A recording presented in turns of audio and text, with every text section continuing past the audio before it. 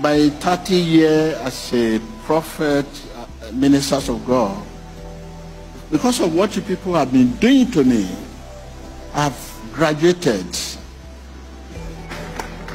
Look at the crowd in the church. If we gather this crowd today, all of us here together, hardly we will see one or two people that have not once upon a time rebuked me, banned me. That man, banned, he rebuked. Hardly we see 1, 2, 3, 4, 5 out of this crowd that have not once upon a time.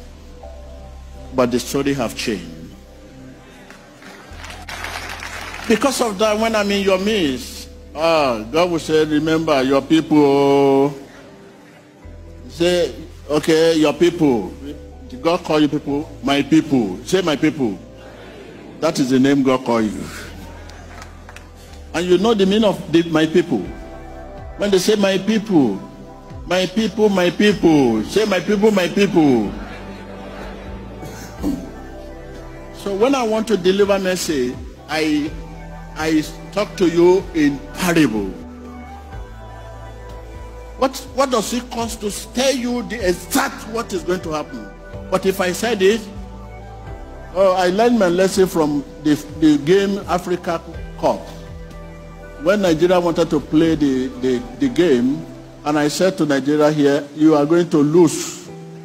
This is a game I'm saying you are going to lose. And the game was 2 weeks ahead. The whole television in Nigeria, they turn it on me. They beam me. They say, if we win the game, we will come to synagogue. We make sure we put fire. We destroy the church. Humiliation was so much. Now, a lot of things I've seen. If I say the protection of God is so much in me, what of you? You that are always with me, I should consider your own protection too. You know, there was in the past we used to do vigil. You see the opposite side there. We bought almost 4 transformers. Each vigil, they will bomb the transformer. And when they cannot enter church to come and do that, they will bomb the transformer. Bah! There's nothing. So the message was given to me, what is happened, and what is happened there, and what will happen next by me. God has shown me everything. But I say, God, give me a parable. I will talk to these people in parable, because they have different channel for TB Joshua. Now maybe this, Ina. I say Ina. It's very important to discover yourself. What I'm talking about is our destiny. If I'm not operate on my destiny, if I'm not given the spiritual gift to operate, what I'm going through, what I've been going through in the past is enough to send me packed.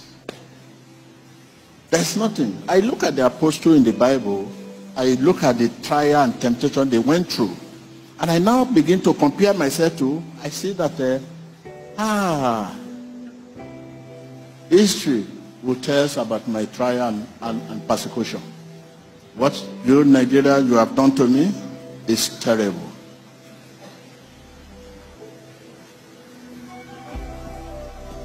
It's terrible. The most persecuted pastor.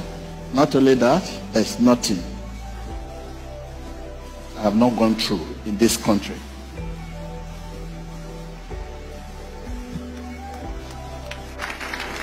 So there's need for you to know your calling.